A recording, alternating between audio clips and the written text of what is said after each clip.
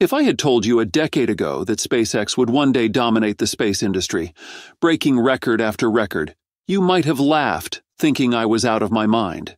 It's not that you doubted the potential for innovation. It was just that SpaceX was, at the time, more of a startup in an industry already filled with established giants like NASA, Boeing, and Russian space agencies. So, when Musk boldly promised to revolutionize the rocket market, many thought he was merely seeking attention. Fast forward to today, and the landscape of space exploration has dramatically transformed. Looking for the most reliable rocket? The Falcon 9 holds that title. In search of the most powerful operational rocket? The Falcon Heavy claims that distinction. And if you're curious about the largest rocket ever developed, although still under development, the Starship points to the future of interplanetary travel. All of these are SpaceX's achievements, showing a clear dominance in the space sector. And above all, SpaceX recently achieved a milestone with their Falcon 9 rocket, capturing news headlines worldwide. Before we delve deeper, please make sure to subscribe to our channel for future updates about SpaceX's groundbreaking achievements. The Falcon 9 rocket's journey began in 2010, and since its debut, it has become known for its reusability, fundamentally changing the economics of spaceflight. This rocket was the first to successfully demonstrate the capability to return to Earth and land after completing orbital missions. Before the advent of Falcon 9, rockets were largely seen as single-use vehicles. Traditionally, once a rocket had completed its mission, delivering its payload into orbit, the booster stages were discarded, usually falling back to Earth and landing in the ocean, never to be used again. This practice was not only wastefully expensive, but also unsustainable in the long term. The Falcon 9's design allows for the reuse of the most expensive parts of the rocket, significantly driving down the cost of space exploration. The first stage booster, which makes a major portion of the launch cost, is designed to be recovered and reused. SpaceX accomplishes this through precision landings on autonomous spaceport drone ships in the ocean or directly back at the launch site's landing zones. The process involves the first stage booster performing a controlled descent back to Earth after separation from the second stage. It uses a series of burns to slow down its descent and navigate back to the landing platform. The booster lands vertically, either on the drone ship or at a landing zone, depending on the mission profile and fuel requirements. Over the years, the Falcon 9 has achieved numerous firsts, including carrying geostationary payloads, launching deep space missions, reusing boosters, and notably carrying humans to space with the Crew Dragon capsule. A significant portion of its missions has been dedicated to deploying the Starlink satellites, which aim to provide global high-speed internet. This rocket recently reached a significant milestone with its 300th launch. This particular mission involved launching 22 Starlink satellites from Vandenberg Space Force Base in California, further expanding SpaceX's ambitious Starlink internet communications network. Initially, Falcon 9 launches were less frequent, but over the years, SpaceX has significantly ramped up its operations. For example, the company achieved 62 launches in 2022, a notable increase from previous years. This momentum continued to build, with 96 launches conducted in 2023. SpaceX has set an even more ambitious goal for 2024, aiming for 148 launches throughout the year. This plan significantly exceeds the 98 launches completed in the previous year.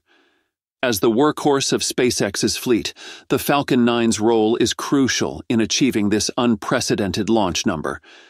In another groundbreaking achievement, SpaceX successfully deployed a lunar lander to the moon, marking a significant milestone in lunar exploration efforts. This event is a pivotal moment in the ongoing Artemis missions led by NASA, aimed at establishing a sustainable human presence on the moon and beyond. This achievement marks the first time in decades that the U.S. has successfully placed an object on the lunar surface. The last time the United States placed an object on the moon was during the Apollo missions, which concluded in 1972 with Apollo 17. Apollo 17 was the final mission of NASA's Apollo program, marking the end of an era that saw humans walk on the moon's surface. The Apollo program was a response to the Cold War space race between the United States and the Soviet Union. After the Apollo missions, NASA's focus shifted towards low Earth orbit operations, including the Space Shuttle program and the International Space Station. The fact that SpaceX successfully landed on the Moon while NASA recently failed to do so demonstrates that private companies may be outpacing traditional government space agencies in terms of innovation, efficiency, and possibly cost-effectiveness. Critics also argue that NASA's rockets have not shown significant advancements or cost reductions compared to private companies like SpaceX. This is often because of the fact that private companies are driven by profit, which motivates them to constantly find innovative and cost-effective solutions to stay competitive. In contrast, NASA is funded by the government and doesn't have the same financial pressure to cut costs. Since NASA's budget comes from taxpayer money and is allocated by Congress, there's less urgency to reduce expenses as their funding isn't directly linked to their performance in terms of cost saving. This setup can lead to slower innovation and higher costs compared to the private sector. NASA's Space Launch System, or SLS, serves as a prime example when discussing concerns over innovation, cost, and efficiency within NASA's programs, compared to private sector achievements. The SLS project has been under development since 2011. The development cost of this rocket is estimated to reach around $20 billion, and each launch is projected to cost about $2 billion. This price point is extreme. To put it into perspective, with the combined development and single launch cost of the SLS, you could fund approximately 355 launches of SpaceX's Falcon 9 rockets, assuming a cost of about $62 million per Falcon 9 launch. Moreover, the SLS is not nearly as innovative as SpaceX's Falcon 9 rocket. While the Falcon 9 showcases advancements in rocket technology, particularly with its reusable first stage that can land and be flown again, the SLS sticks to a more traditional single-use design. Specifically, the SLS uses engines and technologies that, while proven, are derived from older space shuttle programs. For example, its main engines, the RS-25, are refurbished engines originally developed for the space shuttle. In addition, the SLS's solid rocket boosters are evolved versions of those used on the space shuttle, but, again, are designed for single use. The lack of reusability in the SLS design means that each mission requires a completely new rocket, contributing to the high overall cost of the program. In contrast, SpaceX's Falcon 9 has demonstrated the ability to land its first stage on a drone ship or landing pad, and then refurbish and relaunch it. Not to mention the Starship, which will make the SLS look antiquated in comparison. Unlike the Falcon 9, which reuses only its first stage booster, the Starship system, including both the spacecraft itself and its super heavy booster, is designed to be fully reusable. Just 3 months after the second launch test, which concluded with an explosion, SpaceX is already gearing up for the third flight. The preparation involves a series of tests and installations. A critical component of the pre-launch phase is the installation of the Flight Termination System explosives. The Flight Termination System is a safety mechanism designed to destroy the spacecraft in the event of an anomaly during the flight to prevent potential hazards.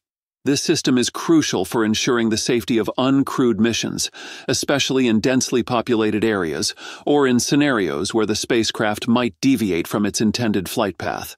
The termination system's role became notably significant during the first orbital flight test of the Starship earlier last year, when SpaceX had to activate the system both during the first and second Starship flight. During the first orbital flight test, SpaceX had to activate it to destroy Starship midair due to multiple Raptor engines shutting down unexpectedly. This action was taken after the Starship started tumbling about 4 minutes into the flight. The Flight Termination System's activation ensured that the Starship did not go off course and pose a risk of destruction on land, with the explosion occurring while the rocket was over the ocean. The second flight of Starship also faced significant challenges, leading to the activation of the Flight Termination System. Shortly after launch, the second stage vehicle experienced a problem which led to the automatic triggering of the Flight Termination System. Debris from the Starship and its booster was detected over a wide area, highlighting the complexities involved in space missions. Despite a successful liftoff and initial phase, the malfunction of several Raptor engines on the booster after stage separation, and their subsequent shutdown or early shutoff, led to the booster's rupture. Although SpaceX did not confirm whether the flight termination system for Booster 9 was manually triggered, the sequence of engine failures and the booster's rupture suggests a high likelihood of a flight termination system-related shutdown. Additionally, the Starship program has seen a series of developments and tests leading up to Flight 3. One of the most notable upgrades is the introduction of a new building, which has become the facility's tallest structure. This building, referred to as the Wide Bay, is poised to substantially increase the factory's capacity for Starship and Super Heavy booster production, its construction completed in less than 4 months. SpaceX has set a bold agenda for its Starship in 2024, aiming for at least 9 launches throughout the year, according to a Federal Aviation Administration administrator. This plan marks a significant ramp-up in activity, with a 3rd test flight targeted for mid-March. This schedule suggests SpaceX is aiming for about 1 Starship launch per month from then until the end of 2024. Musk has set a high target for SpaceX's Starship, aiming for up to 1,000 flights per year. This goal is part of his plan to enable human settlement on Mars and requires a significant increase in launch frequency. The key to achieving this is the Starship's fully reusable design, which Musk believes can lower the cost and increase the frequency of space travel. To support this ambitious number of launches, SpaceX is focusing on improving the production and launch efficiency of the Starship. With a launch cost of approximately $62 million for commercial customers, Falcon 9 stands out as a cost-effective option in the space launch market. This price point is particularly competitive when compared to traditional expendable rockets, which can cost upwards of $100 million per launch. The ability to reuse the first stage of the rocket is key to this cost reduction. The Space Shuttle launches cost over $1.5 billion each, and Saturn V launches, adjusted for inflation, cost about $1.2 billion. This highlights the economic advancements that Falcon 9 represents. In 2023, SpaceX achieved 96 launches, setting a strong precedent for their future goals.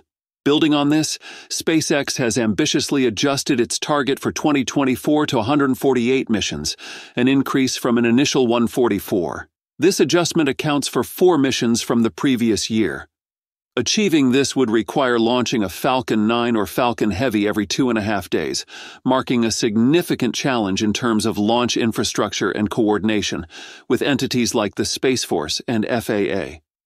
While SpaceX is making headlines with ambitious launch goals, Blue Origin has been facing challenges with its New Glenn rocket, delaying its initial launch beyond its original target. Recent movements of New Glenn's first stages to the launch site have renewed hopes for a launch within the year. However, parts of the hardware still indicate not for flight, signaling ongoing preparations and tests before its inaugural flight. SpaceX and Blue Origin, both led by billionaires, are prominent in the private space sector. However, their progress differs significantly. SpaceX has achieved numerous successful launches and is planning a record number of missions for Starship. In contrast, Blue Origin has faced delays with its New Glenn rocket and is still working towards its first launch. This contrast highlights the different stages of development and success between the two companies. However, there is one player aggressively advancing in the industry and threatening SpaceX's dominance: China. The nation's Long March rockets and other ambitious projects, including plans for a modular space station and lunar exploration, signify China's intent to compete with SpaceX's Starship and other leading space technologies. China's growing presence in space exploration highlights a competitive landscape and underscores the increasing capabilities of national space programs in the global race to explore and utilize space. China's space program may have a competitive edge due to its less strict regulatory environment, unlike the U.S., where companies like SpaceX deal with rigorous FAA oversight, potentially slowing progress. And that's all for today's update. If you enjoyed watching and found it useful, please make sure to subscribe to our channel and hit the like button. Thanks for watching. and I'll see you in the next one.